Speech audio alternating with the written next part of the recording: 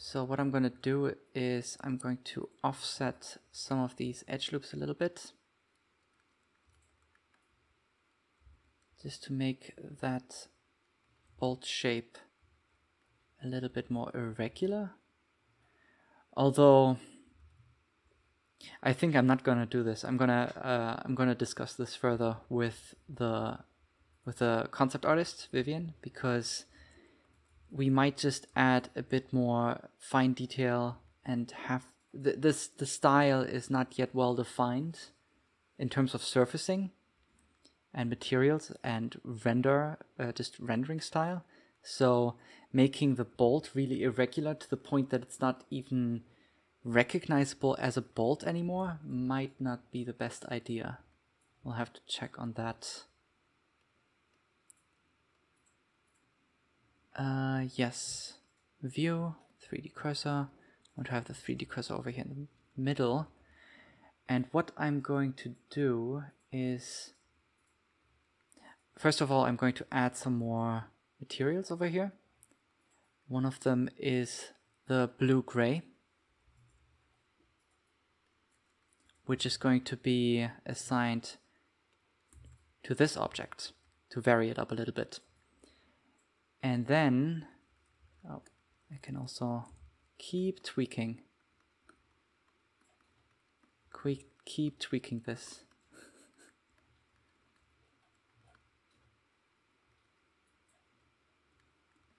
Push this in. There we go.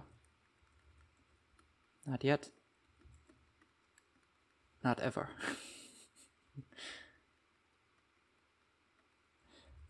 Cool. Okay. So in the draw over, there's also some extra concepts that I don't have right now right next to me. I should get them.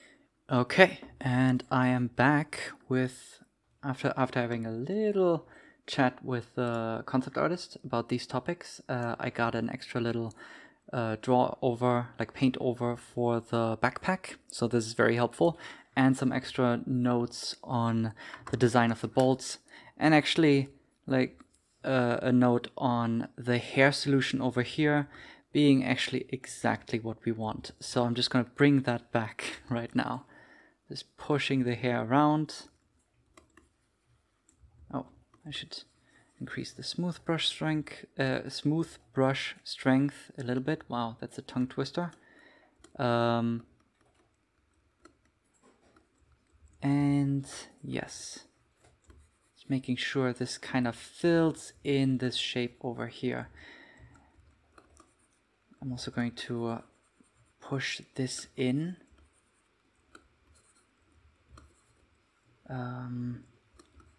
Just since I already want this to be covered in some shape or form. There would be a bit of loss of volume over here, and the hair would move on top of it right over here in a way. This is at least somewhat how I imagine it, but we can just leave this like this for now. I'm still using the term we as if this is a tutorial. But hey, maybe you're following along and making something too. Yes. I think in terms of the model, it's actually kind of far. Nice. I'm just gonna move this around a bit more. I think the turtleneck should be even more visible over here. And in terms of the mask, I think I'm actually going to fill the cap by just moving this in. I'm going to... Interesting, I think the mirror modifier is not... Oh, it is. Okay, of course. Of course. So, this is nicely moving inside. Same thing over here and here. So the thickness is really well visible. And then over here the hair can be moved in a bit further.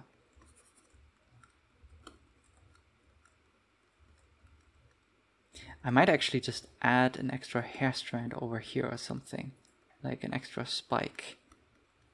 just as an extra touch.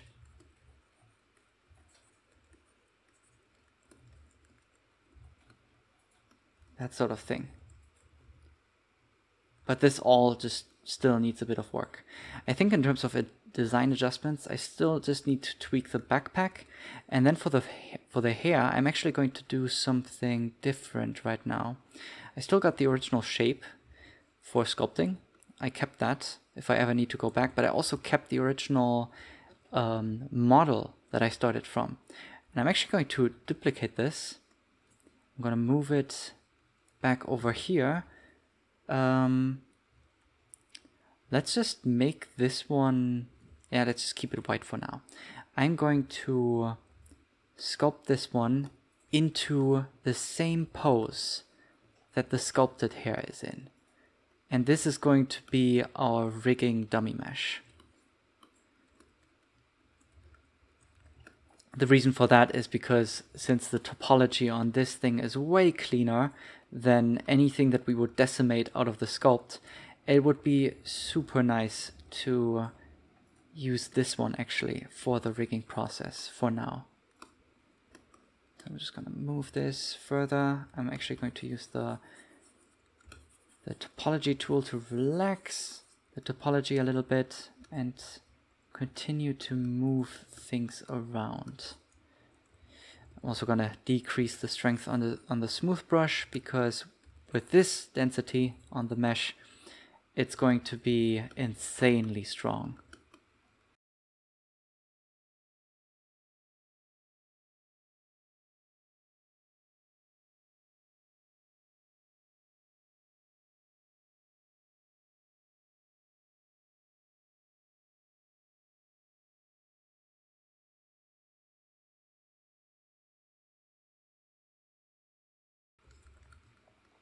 This is essentially it in general proportions. This is what I need. And then I can just select this guy, select another hair object, Control L, materials, and there we go. I can move this over to temp, and I can just like continue working with this for now. Just a little bit.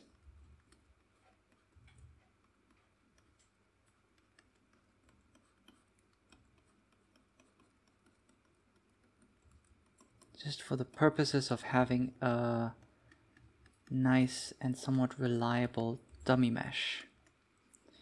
But let's actually look how this, yeah, how does this look without the subdivision surface modifier?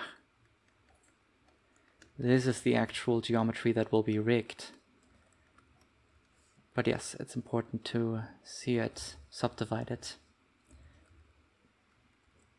Yes, this is kind of what we want. The only thing missing is this also needs to cap off the rest of it. Yeah, I'm gonna just turn on in front.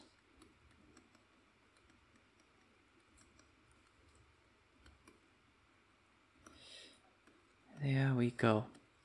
Subdivision, in front off. Yes. Yes, this is it. I'm gonna enable temp again. Hide this one though, and hide this one.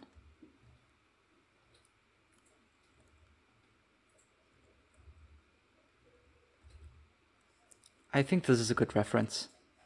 So let's disable temp again. So this is a mesh that can be sort of sent off to rigging already, I would say. It's not perfect, but I still have some time to tweak stuff.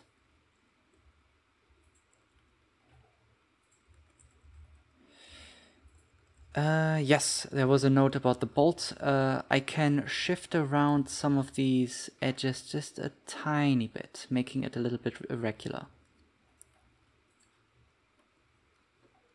But not too extremely. I think in the draw over it was pretty extreme. I would still like to just have this sort of register as a bolt. You can also go into sculpt mode to fine tweak this a bit further.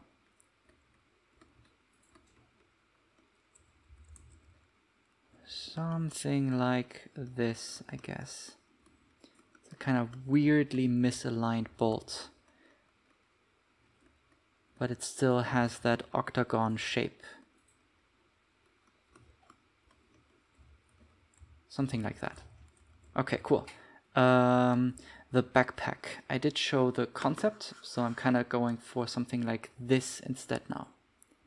So this is kind of nice. So it's going to have that big bolt over here as a button, and it's going to have these faces over here assigned the blue-gray instead of this one. It's pretty interesting. Oh, this is also fascinating. The bevel doesn't quite know which face is going to get the new map, the new material. So it's beveling the edges. It's not quite sure. Ah, face strength mode, new, affected? Nope. This is pretty interesting. So I might need to apply that modifier before I can finalize the materials on it. I mean, the modifier would be applied anyway before the model would be finished. Yes. So the element that's missing right now is the bolt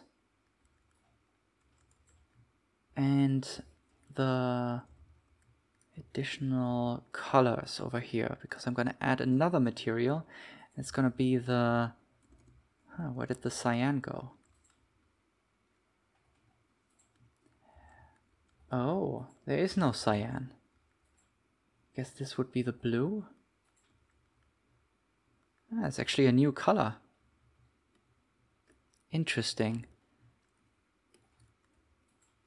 So I'm just gonna assign this blue-gray, but I'm gonna duplicate this material and make this cyan.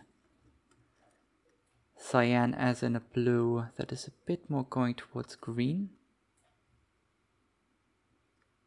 Actually, I think I might be misreading the color a little bit. Yes, let me bring that over to my display over here. It's close, could be a bit darker.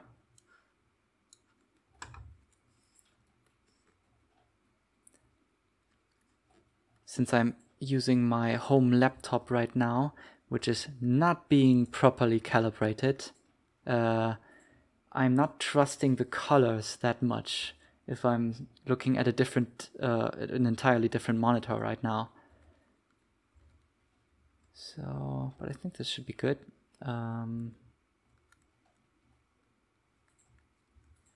Okay, cool. Next up, the bolt. This is again going to be sort of octagon shape, but in the concept it's actually missing one edge. So I have to see how that goes. Scale this down, rotate it, scale it down. Place it somewhere where it's supposed to be. Somewhere around here. Just gonna switch this to local actually. There we go. And scale it down even more along the its own z-axis. And give this the orange material. There we go.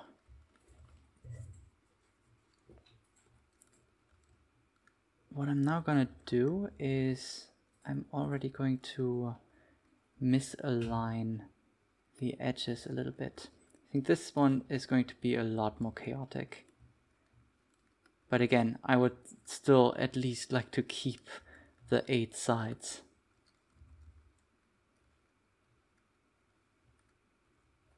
Huh. So I'm basically just sliding the edges over here.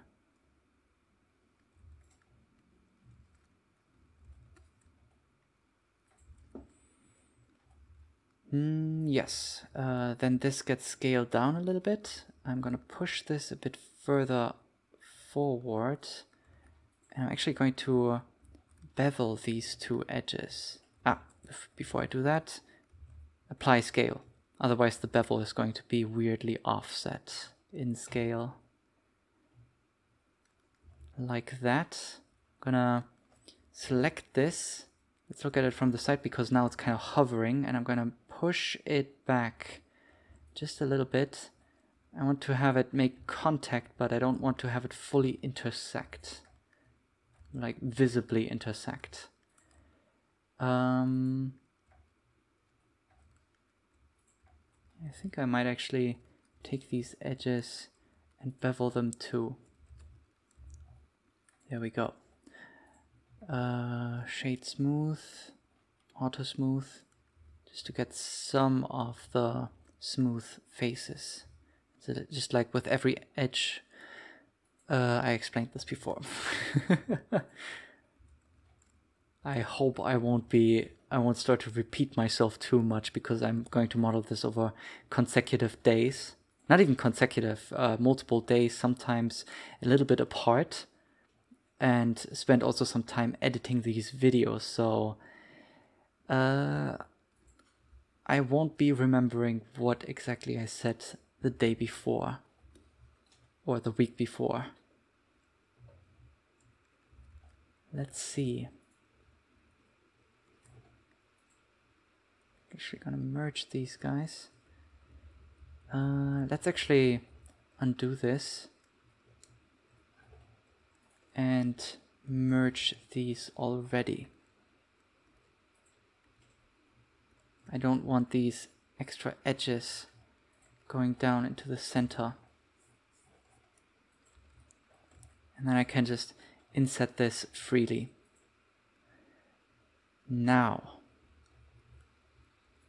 definitely want to have this on local, because I'm gonna move these along these vertices along that surface, and the local axis is aligning it with the object rotation. Yes.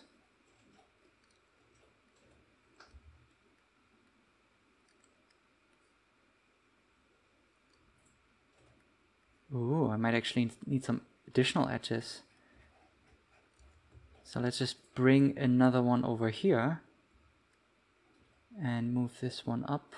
And now I have the shape I want. I'm actually gonna scale it up and extrude it in, scale it down a little bit, select that edge, bevel it. Yes, that's kind of what I want. I am going to select this edge as well and mark it as sharp, just to be sure that this face is definitely smooth and flat. Yes. I'm also going to select these guys. Bam, bam, bam, bam. And mark sharp. There we go.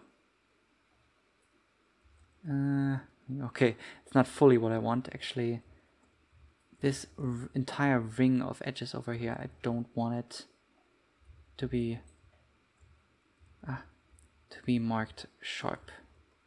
No, god damn it. There we go. Actually, this too. These over here. Clear sharp. Same thing over here. Not mark seam. Clear sharp. There we go. I'm gonna scale this up again, actually. And I'm actually going to make a new material. Just because, why not? Oh, wait. Is this still called hair? Okay, orange. Yes, yes, yes. Aha. I had this material 2 times. Okay. Let's just pick orange, the duplicate, and make it darker. A lot darker.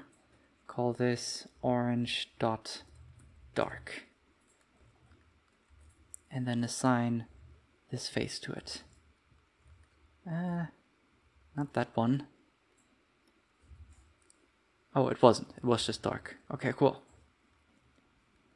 And I think I'm going to scale it up a little bit. Yes. Yeah, that should be good. And now I'm gonna actually copy and apply mirror modifier over here. And yeah. Essentially, let's check if this is still centered. Yes. Apply the bevel modifier now, because I really want to have these nailed down. What is going on? There's some intersecting going on. Of course, bisect. Keeping that active, definitely.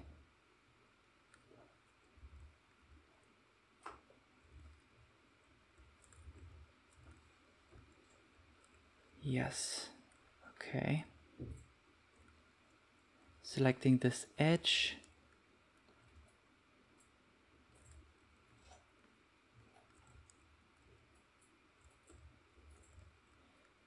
All the way around. And I'm going to assign this one the blue-gray as well. There we go. Select everything shade smooth. That should be good. Oh yeah, I had some little notes as well. If I look at when I looked at the paint over, these edges were actually beveled. So I want to have that as well. Yes. This gets the dark gray as well. It's just tiny things, but still. So is this ready? Oh yeah, there were some notes about the style of the eye and the mouth. Not that I forget. And also, these guys should be modeled into the arms.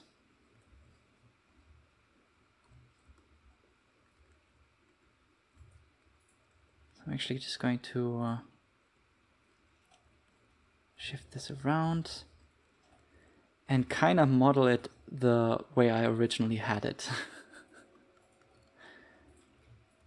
So much for that. Bevel this, increase the segments by 1, that way I should have enough.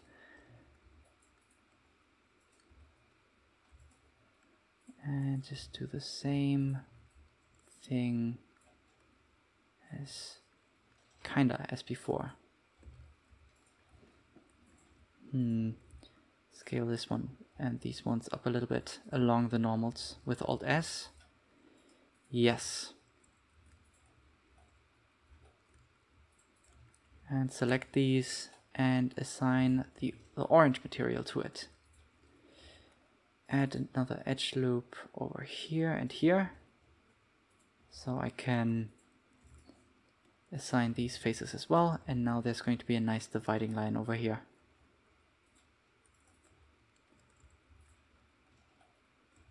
Of course, I didn't even notice that these are supposed to be blue. Oops.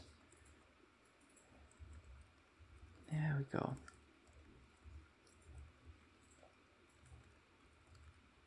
I think I'm gonna scale these further in.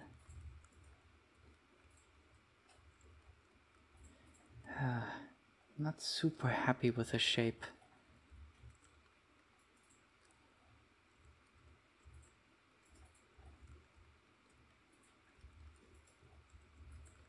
Yeah, that's more like it. This little balloon shape over there. Okay, cool. Same thing over here. I might even just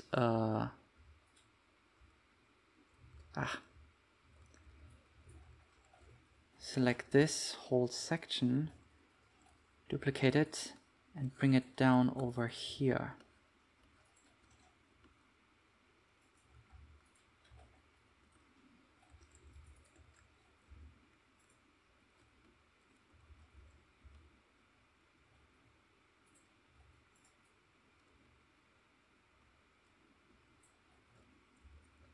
Yes.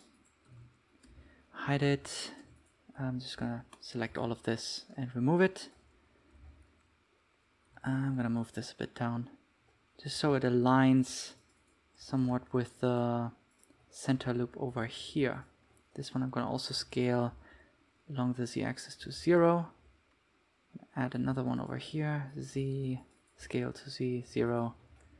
Add another one over here, scale along the z-axis, 0. And then, can I easily select these two? Yes. Delete it. I'm actually going to delete these two and just bridge the two edges. Control E and bridge edge loop. Control E, bridge edge loop. Yeah, and it's already visible. These are not as well aligned as I would like.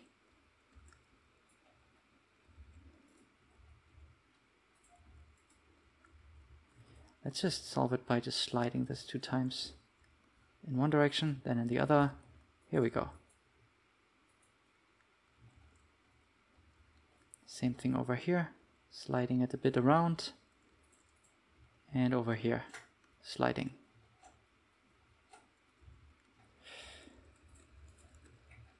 And then the same thing needs to be done over here again, with that little bit of extra thickness.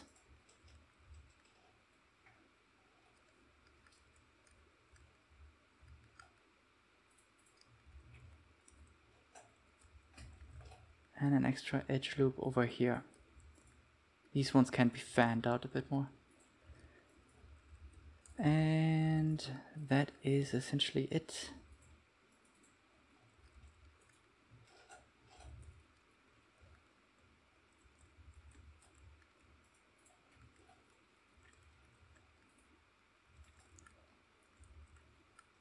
With the turtle top, I don't mind if it's a separate mesh. I think that's actually quite fitting. Yes. I can also move this a bit down.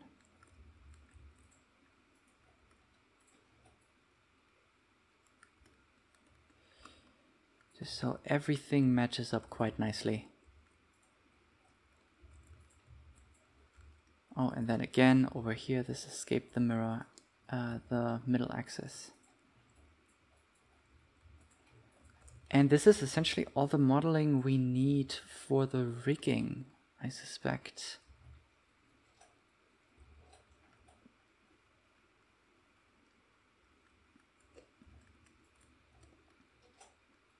I want to tweak this a bit further, of course. And something I only noticed now, the inner shape over here is supposed to be also the blue-gray. That's pretty interesting. Aha, because it wraps all the way around. Yes.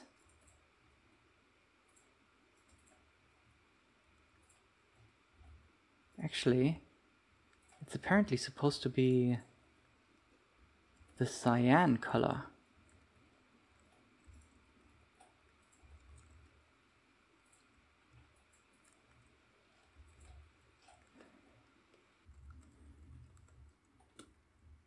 Oops.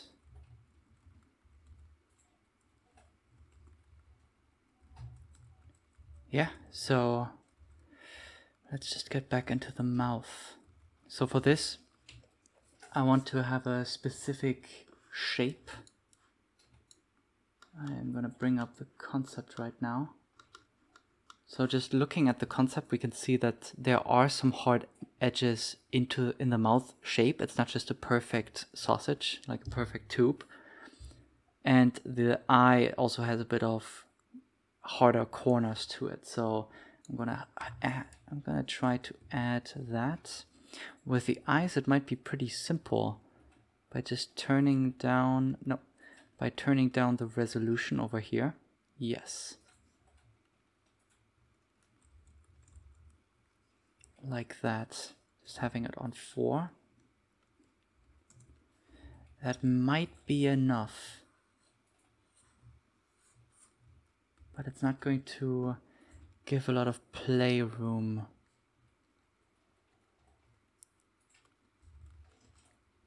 But yeah, maybe it's fine. And then for the mouth, right now, what I'm just going to do is I'm going to add another circle curve. And I'm going to scale this one down. Switch this one over to vector. Subdivide it. And then just move this around a little bit. Like this, I guess.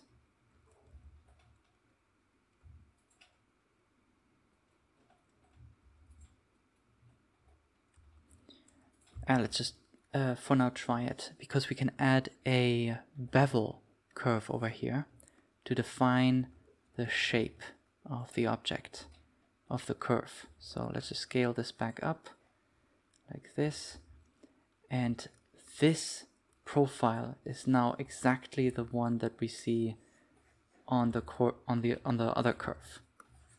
So if I adjust this to be a bit more square, then I should have basically what I want. If I switch to shade smooth, of course it's not going to look right. What I need to do is I need to add a bit more resolution. So let's just subdivide this and move these closer.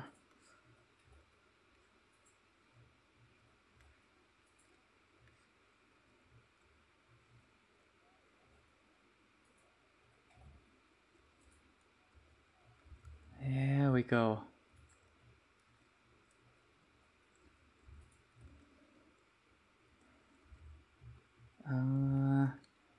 What I am wondering right now, let's just actually remove handles.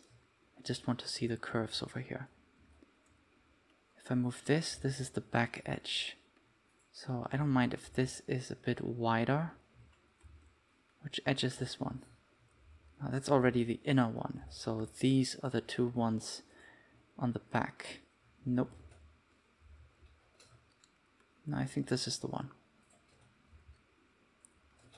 Sometimes a bit hard to wrap your head around this, on how exactly it works. But yes,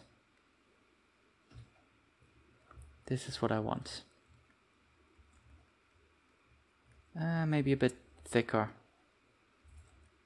Yes. That's essentially it for now. I can pass this over and continue with the hair and any other details that might arise. So, see you then.